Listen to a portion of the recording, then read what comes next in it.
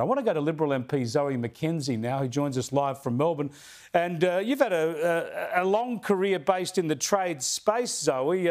This goes into defence and missile capabilities, of course, but surely the one thing we could say is we need to know that our federal government and our defence experts are looking very closely at this capability and whether or not it would be useful for Australia to have it.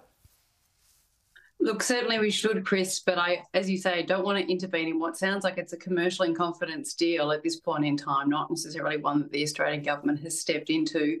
You are right. I did lose quite a few years of my life negotiating that free trade agreement with China, which China then, turned around and didn't quite abide by the rule of the law that was set out in that agreement for the last couple of years. One good thing that's come out of the last 24 hours has been a resumption of our stability in terms of trade. That is a good thing, one that we should all welcome. We do very well as a country here. We have a vast trade surplus with China, one of very few countries who does that. So that is a good thing, and that is something to come out of the last 24 hours. So are you telling us then that the visit of Chinese Premier Chang Li has been successful? Look, I think it's been good insofar as it has reiterated that things are resuming back to where they were before. So we did one of the best trade deals. The coalition did one of the best trade deals that China had granted, and it was finalised in 2015, operationalised in 2016, but then China withdrew from the terms of that agreement shortly after 2020. So it's been problematic for our producers, our agriculture in particular, our winemakers. So they are very relieved to see a return to normal trade in most industries, except for lobster. I haven't watched what's happening in Perth today to see whether that has actually changed overnight. But nevertheless, I think in that respect, trade back to normal, good. There are many other matters that we can and must continue to raise. One thing I have noticed with the Prime Minister in the last 24 hours is he's very good at huffing and puffing after the fact, not very good at speaking plainly to our Chinese friends in relation to issues relating to defence, issues relating to human rights, issues relating to Chinese-Australian Chang Li and what she went through in China. So he's very good at pointing the finger, but only once people are out of town. Yeah, once it's all been drawn to his attention, he's been embarrassed by it, and as you say, they're out of town. Now, what concerns me about this so-called stabilisation, though, is we've stabilised the relationship in a pretty unhealthy place, one where they've slapped punitive tariffs and bans on us over a number of years, and now we're supposed to be grateful that those punitive, unwarranted sanctions against us are lifted, and yet they've left some in place. The bans on lobster and some meat exporters are still punitive. There's no reason for them. And how can we say that we're at all satisfied with the way China's treating us while they're still treating us that way? So interestingly, if it weren't for the fact that the WTO was in complete chaos in terms of its dispute resolution, we would have taken China to the WTO. We had actually made moves in that direction under the previous coalition government to basically say they are not abiding by the terms of the agreement that they settled with us. We opened up vast parts of the Australian market to China investment and to Chinese trade. And in return, we expected the terms of that agreement to be respected, and they were not. Obviously, this government has taken a different approach. It's been far more softly, far more willing to please, one might say, and that has been different. Nevertheless, I know our producers, particularly my producers here who do export to China, are grateful for a degree of stabilisation.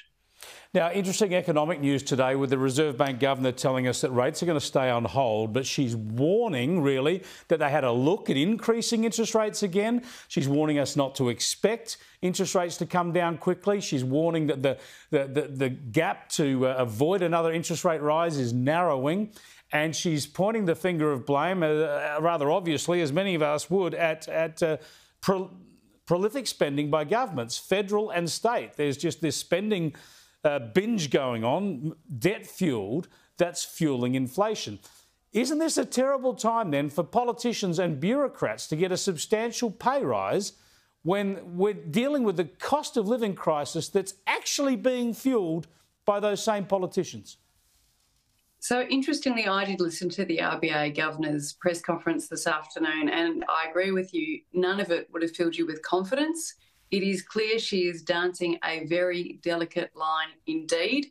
There have been suggestions from the RBA that have come out in questions that have been answered in the last week suggesting they thought there was expansionary pressure from the last budget. And so they are doing the difficult job that, frankly, the government is not willing to do, which is to try and dampen inflation in this economy. Now, you raised the point of wages today. I haven't looked at that in detail, and I'm assured that that would be something the Remuneration Tribunal has recommended. But let me tell you, I know everyone in my electorate is doing it tough. I've got more closed shops down on our main street than I've seen for years. I've got people closing their small businesses that have been thriving for 40 years. It's just got too hard. Their businesses are guaranteed by their home loans. Their home loans are up $25,000 a year. No one has got money like that. The government said today people are reaching into their mortgages just to keep food on the table. So it's not a great time for politicians to get a 3.5% wage rise. But tell me this one. You've had a lot of experience working with the public sector.